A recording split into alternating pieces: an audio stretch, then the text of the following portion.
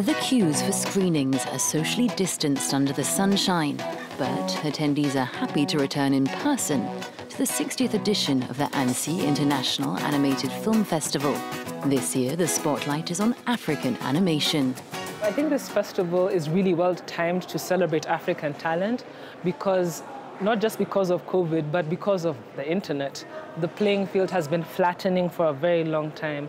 So some tools which could only be accessed by some people who are able to go to some place to study are now readily available by groups of people from all over the world. The festival draws global talent to the picturesque town of Annecy in the southeast of France. From seasoned directors to emerging talents like Malian student Moise Togo, whose film $75,000 shows how animation can be used to explore difficult themes. It's a film about albinism. There are false beliefs around this in Africa. I mixed live footage with 3D animation.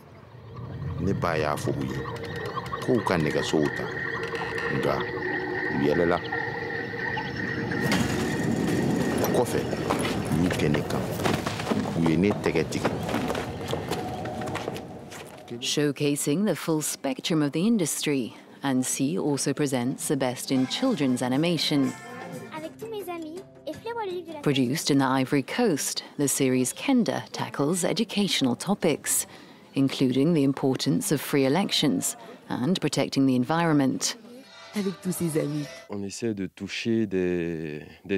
We try to deal with really serious subjects, but adapt them for children. Make things easier so that children can absorb the basic idea. That way, when they grow up, they will have these values. But while African animation is flourishing, it's not yet as well known as other, more established sectors. It's not as present as European, American or Asian animation. I think that African animation is not known widely enough. And from what I've seen, it's worth exploring. Disney has also spotted the potential on the continent and for the first time is collaborating with a Pan-African studio for the series Iwaju. Before this year's event, only 47 African films have been screened in the 60 years that Annecy Festival has existed. Organisers hope that this year marks a turning point.